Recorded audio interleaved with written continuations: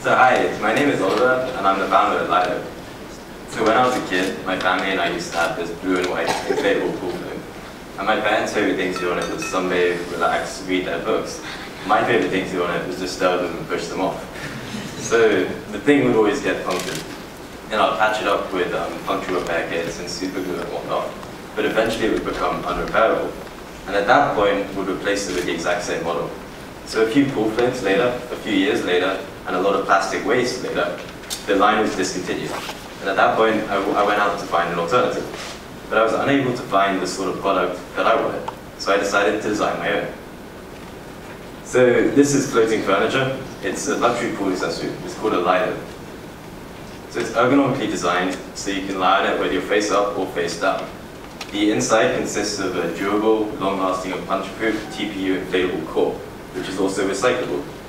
There's then a layer of quick-dry foam for additional comfort, and everything is upholstered in outdoor performance fabrics, which is sustainable, they have a great UV fastness, they're quick-dry, and they're mold and mildew resistant. And so we manufacture these in Thailand for $250 US. We wholesale them to hotels and selected retailers at $375, and our entry retail price starts at $750. We're currently in 3 hotels in Southeast Asia, and by the end of the year we hope to expand to around 30. So we're manufacturing 200 units. And with these, we're also seeding them with key opinion leaders, such as interior designers or celebrities. We actually just seeded a product with the actress Salma Hayek, which is exciting. And then we're also investing into our branding and our content. So we plan to officially launch in June 2020 through the use of selected retailers, along with digital and printed articles, such as interior design magazines, home magazines, fashion magazines, as well as a digital advertising campaign accompanied with generous commission schemes for the hospitality shops or for interior designers and other freelance salespeople.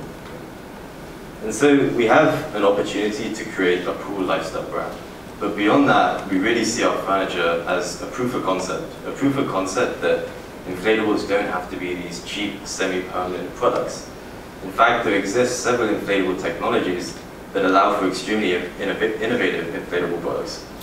So the best example of this is a project between the US government and the company Goodyear back in the 1950s. They essentially developed an entirely inflatable aircraft. It was made from something called drop-stitch fabrics. And what these allow for is extremely rigid, high-pressure inflatable structures. They can hold their air for months to years at a time, and they're extremely durable and puncture-proof. And so this was the final result. And so what we realized is that the floating furniture was just the beginning, and we could do a lot more. So we started designing things like tables, desks, chairs, and ultimately we settled on sofas. So this is a schematic for a single sofa.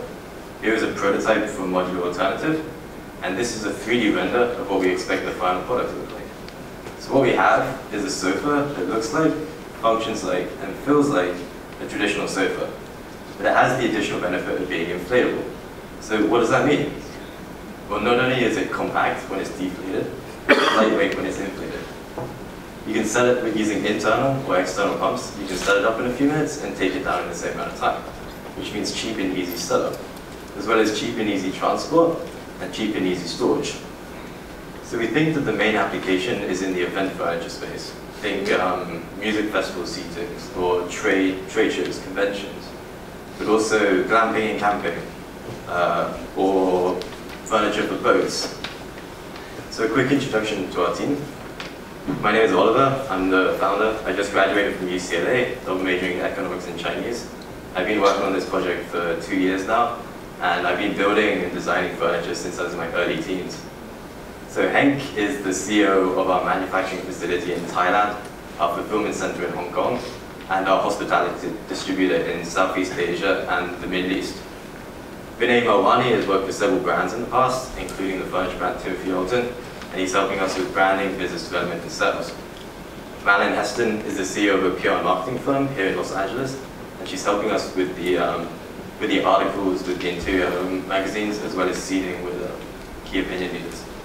And finally, Steve Rice is helping us with establishing relationships with hotels both on the East and West Coasts. So thank you very much for listening. We're LILO, and we've been blowing up since 2019.